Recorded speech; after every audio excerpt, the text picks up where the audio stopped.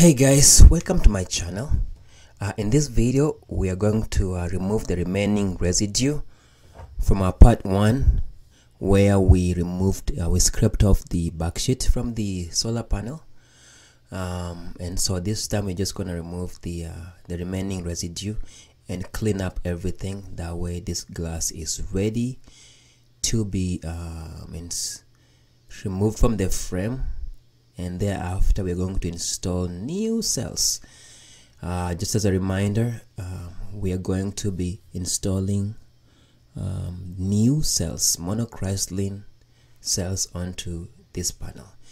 It originally had 60 cells that were polycrystalline, and it's degraded, or it was degraded, had a low efficiency, and also the backsheet was cracking really bad.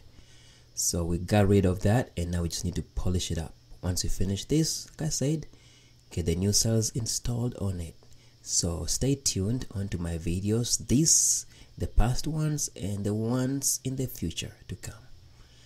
Thank you guys, and let's get started.